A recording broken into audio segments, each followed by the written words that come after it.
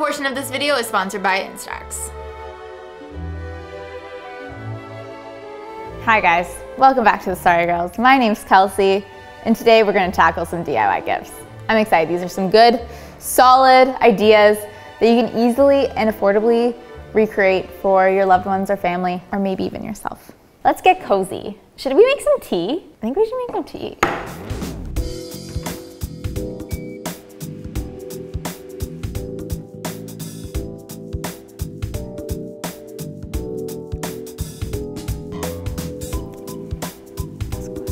So first up, we're going to tackle some really easy coasters. For this one, you're gonna need some tile. I have this glass tile here, but of course you can use basically any kind of tile, just nothing that has a pattern or like texture, because then your glass won't sit still. Obviously, if you can find tiles that are already cut to size, that would be more ideal.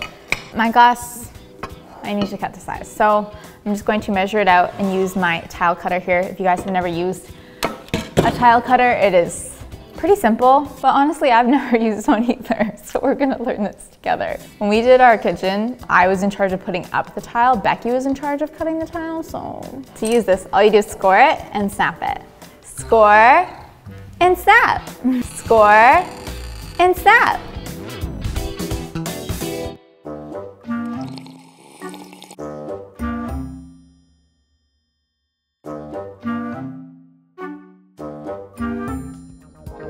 We're gonna sand this down so that it's not sharp. And if you already found square tiles, you're a step ahead of the rest of us. Now the next step is the fun step because we get to decorate. I'm going to be using Armor Edge to decorate. This is like a glass etching cream that we've definitely used before. I love using it. It's such an easy product to use. You just gotta wear some gloves when you use it and be careful. I've decided to do a checkered pattern because I don't know about you guys, but I've been really loving everything check right now. And I'm not ready to bring in a checkered rug in my home, but a checkered coaster, we could do that. I'm just gonna use some masking tape, and I'm just going to place a bunch of sheets one way, just butting up against each other. And then we do the exact same thing going the other way. You guys should let me know in the comments down below which and what design you would do on your coasters. But yeah, I was also looking up sassy quotes, but I feel like sassy quotes, it's a whole nother level. The only one I had was live long and fester. That's not even funny. I'm ashamed of myself, honestly. Okay, now that everything's covered, I'm gonna take my utility knife, and then I can just go ahead and cut out kind of like every other square. This should be pretty straightforward once you start going. And then the key to this is that you just wanna put on a very thick layer. So I'm gonna make sure that all my tape is pushed down. Your glass should be clean, or your mirror. You can use this with mirror. I've used this to make like etch on a cup. Made a Father's Day gift once.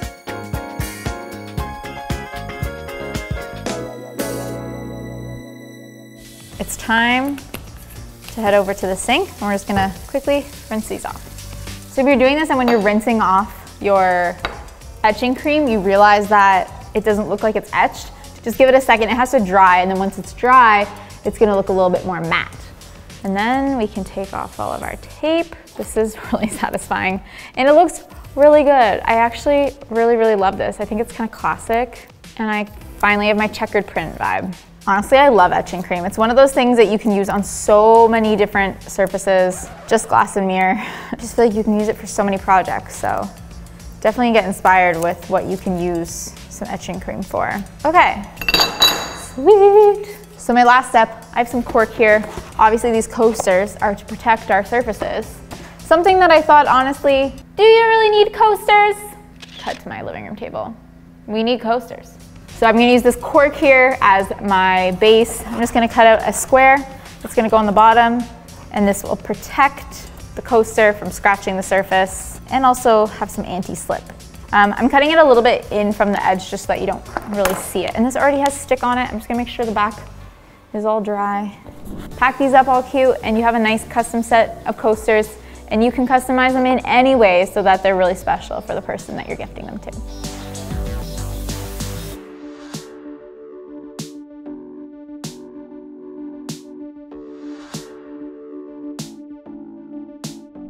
Okay, the next project I'm so excited about. It is a palette for painting. It's reusable, it's washable. It's like those dollar store ones that you may have, literally, do I have one right here? Oh, where is it? Oh no.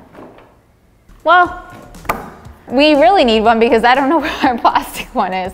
But this is gonna be so much better than the plastic one. We're gonna make it out of polymer clay. I'm really excited for it. I think the first plan of attack is to figure out what shape we want our palette. We can go with so many different variations. So I'm gonna sketch out some options and then maybe we can poll the office to see which ones they like best. Hello, ladies. What you doing? Good. Can you vote on my palette design? Put a little check mark. And also remember that it's like 3:07 and I wanna finish this today. so some of these choices will affect Complicated options. some of these choices will affect what time I get to go home today. That's my vote too. I guess I get to vote too. This is what I would pick. I think you should do like an old school traditional style one. Fair. But make it like, I don't know, look like organic and handmade. Okay, You organic. should put a finger hole in it. Okay. Like here. And then you should make all the little dippies like this, like random. Okay. Like the finger hole is one of the dippies just with a hole through it. Oh, I see. You know what I mean? Yeah. That's smart. I changed my mind. Hey, Justin. Can you vote? Let's say yes. Okay. Nice. Nick? Cool. Sorry, that must have been like a long shot. Sorry, can you repeat the question? Can you make some guesses for me? Or some picks? Finger hole? What's a finger hole? For the paint palette. Dirty mind. Oh, I'm gonna go with this one. Wow. Okay, well, I'm choosing this one. Thanks. Enjoy. Okay, and I think I get to make some of the final choices here. I'm gonna work backwards because I would vote this, but it's not gonna win. So I might vote this. In which case I feel like I either need to do this one or this one. And I think it's gonna be this one. And I think I guess I'll join everybody else and say no finger hole. Let's make this thing to the sculpt. So we have some sculpty here. First step is you gotta warm it up, which is honestly the worst part. It takes muscles that I don't have. Pepper. With that? Thank you, Pepper. Say when? Thank you. So we figured this out a while back. We did a DIY trying to figure out how to get that speckled look because I think it's the iron in the clay in like traditional pottery, something like that. You guys will let me know in the comments below if I'm wrong, I'm sure you will. But we were wondering how with polymer clay we could get this similar kind of look. So we tested a bunch of options like splattering paint. I forget some of the other ones, but the one that we ended on was cracked pepper. So it's kind of a go-to now. It's gonna take me a minute to roll out. And then we're going to cut out the shape that you desire. From there, it took me a minute to figure out what the best process is, but eventually I figured out that just pressing in your finger to make any of your indents is going to be the best way. I was trying to push the clay and I just found that it was easier to do little indents. So lots of dabbing and eventually, after a little while, you'll have your shape. Guess what I forgot that I put in here while I was sanding? This really is the perfect little drawer except for the fact that you're gonna forget about it. I was literally just like, I'm thirsty, I could use some tea. Yeah, you could, girl, and it's in a drawer.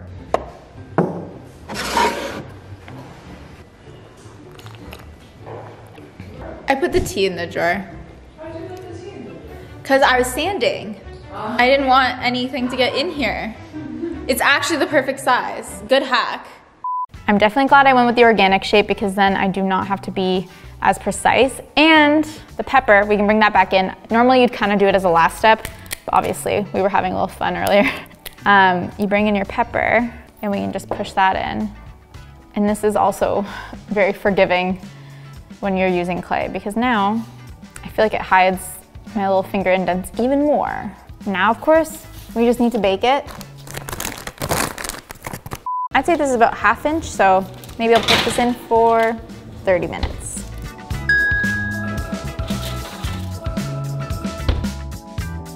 Okay, so I left that in for about 35 minutes. It's pretty solid now. It's already cooled a little bit too, because you're gonna not want to put glaze on until it's a little bit hardened. And honestly, since I have this here, I'm gonna just put a couple feet on it so that I have a nice little raised moment. Oh my God, we'll cut out some organic shapes. Organic shape, organic shape. Cutting out an organic shape. Anyways, I have my Sculpty glaze here. I'm just gonna use this to coat. So this is a polymer clay, which means it's basically plastic, which means that it should resist any kind of water or paint. But I think this is just gonna really make sure that it doesn't dye any colors. So, wow, this is a good way to see if my paint tray works. Paint it on nicely. Okay, so once I have a nice even coat, I can let this dry. If I wanna add another coat, I can. I just wait 30 minutes. But either way, definitely wanna package this with some paint brushes. You can even package it with some watercolor paints or other paints. And I think you have such a beautiful little gift here. I kinda wanna keep this. This is mine now. I mean, what? I'm definitely gifting it to somebody.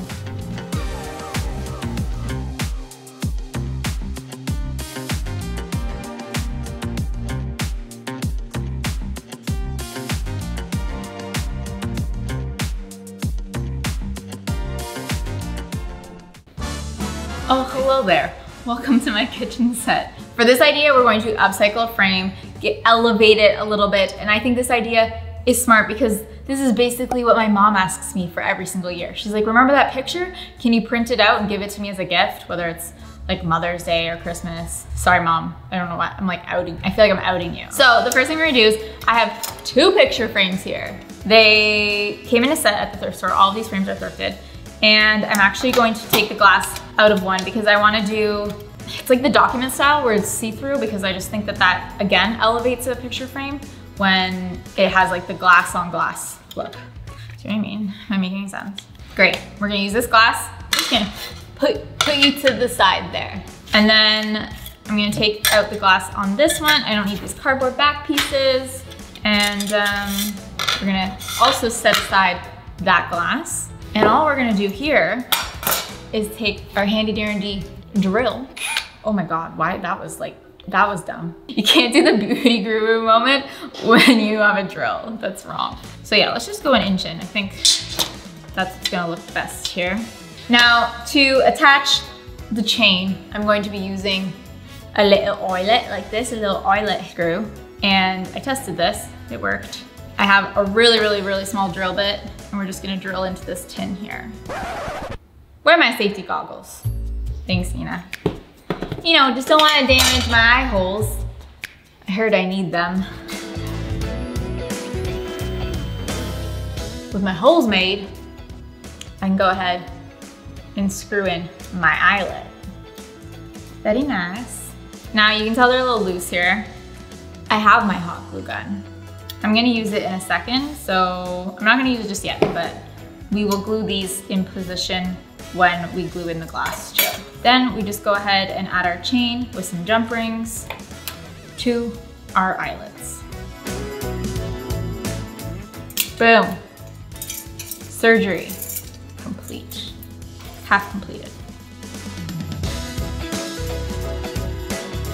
Okay, oh my God. Oh, yeah. So very cute. Okay, with our little chain on, this just, I think, you know, elevates it and gives us a place to hang it. A good hack is using, you know those like picture hanging kits? They always come with gold nails.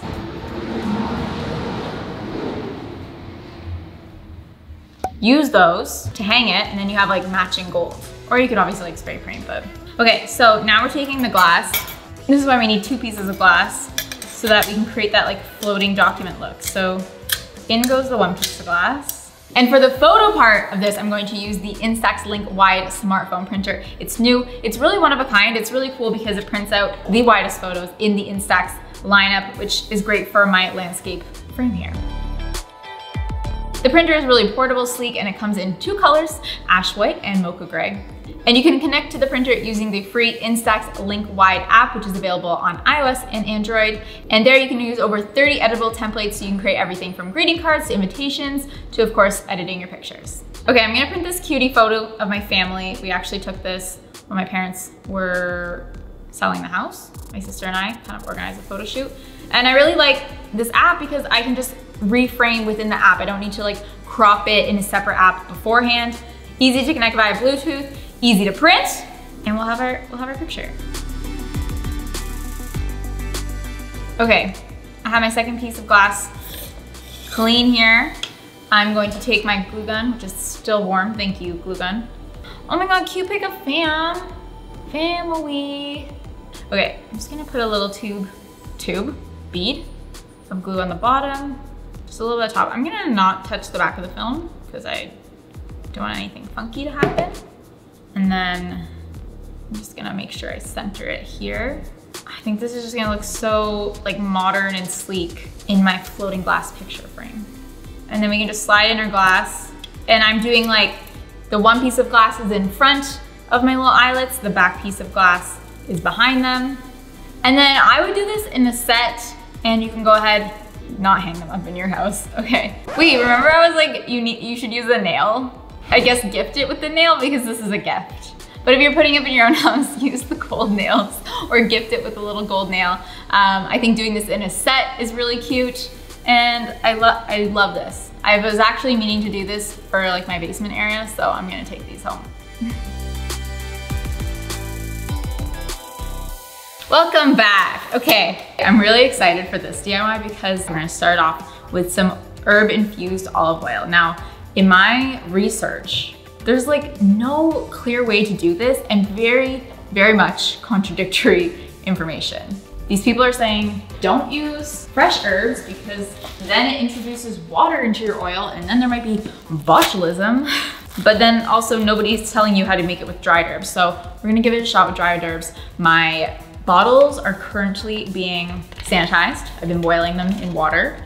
And I have my dried herbs here from the bulk store. And we have a extra light olive oil, which is going to be our base. So this is a really easy recipe. Honestly, I've never done it before. We're gonna taste test after, see if this even works out or if I need to tell you to not try this. Oh, my bottles are done. Okay, ma'am. Thank you. I'm just gonna put these on my drying rack.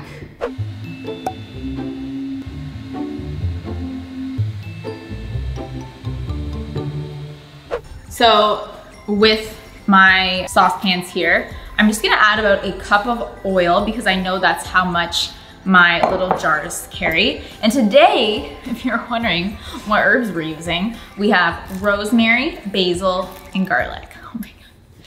Oh my God, the feast. The feast I'm gonna have later. Okay, let's do. Oh my God, everything is wet. Everything is wet. This is a clean towel, don't you worry. Were you worried? I feel like I never drink caffeine. How much caffeine is in matcha? I got matcha on my outfit. A lot. There's a There's a fair amount. what's the joke here? Hold on. There's matcha. Matcha caffeine. Matcha caffeine in matcha? Yeah. Because I'm feeling a little jitters? yeah. I'm such a caffeine noob. So in my saucepans here, I'm just gonna add a cup of olive oil because that's how much my little containers hold.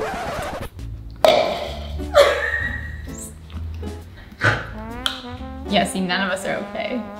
I walked in the office today, like I came in a little late because I was at an appointment, and everybody was like, the vibes are off. And I'm like, what do you even mean? Then we discovered that our mousetrap had actually caught a mouse, so maybe that's why the vibes were off, but now my vibes are off because I drink caffeine. I think I'm gonna chop it up to that. Chalk it up to or chop it up to? Okay, and you might be like, hey, you're making 3 oils, you need 3 pans. You're friggin' right. You're so smart. I'm gonna go get that one. Can I come into frame for a second? Yeah, come into frame. If you just want like the photos, Yeah, I'll go get the other pans. I wonder if we could just do. Since that pan's hot, I hope you guys are cool if I just pour it in over there, okay? You're definitely gonna wanna use a very light olive oil, something that doesn't have too much taste. Like I wanna use it like with bread and stuff. And I love the taste of olive oil, so. Guys, we're just flying through this DIY. Is everything still recording? Like, are we good? You good? I honestly don't think we need to be like super specific. Just like the more herbs you add, the longer you let it kind of, is it boil? It's just like, it is boiling. This is about a cup. I think I'm just gonna put it all in. Maybe I'll do like half. Dried basil smells different than fresh basil. And then we're gonna take our garlic over here.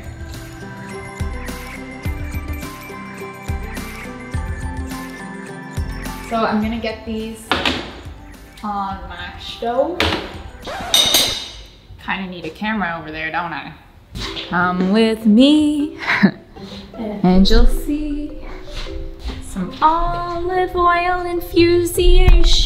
Oh, that was good. Thank you. So when I started to boil the oil and the herbs, things just went really quickly, really fast. I feel like the garlic was starting to burn. So upon further research, I realized that all we need to do is bring our oil and our herbs up to a low simmer, like just a little bit of bubble movement. And you can leave that there for about 4 minutes. I did 4 minutes and then I was like, oh my God, I do not want this garlic to burn. So I took it off of the stove. And then the next step is to use a coffee filter to strain our oils. I did this into a bowl. Just be very careful with your hands. You maybe could let it cool, but I didn't want to let it like infuse more. I didn't want it to be like strong or bitter or anything. You can also use cheesecloth as an option for some of the thicker tick herbs. Tick herbs, tick herbs.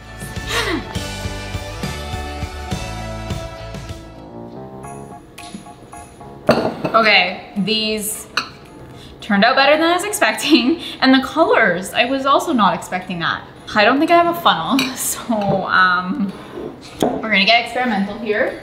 I will be a funnel, baby. Why don't I have a funnel? Also, what I learned is that you should make more than a cup.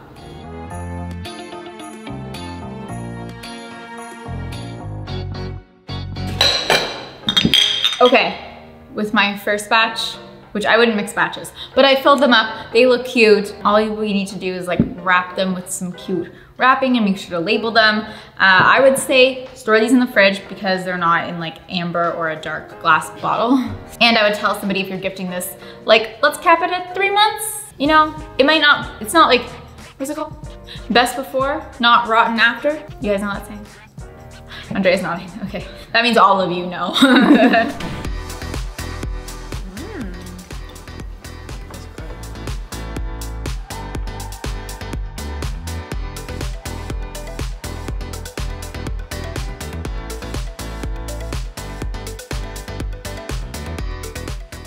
Thank you guys so much for tuning into this video. I hope you enjoyed these gift ideas. I think they're really smart, very personal, and easy and affordable. If you have not already subscribed, I'd love to see you here more often. You can press that subscribe button.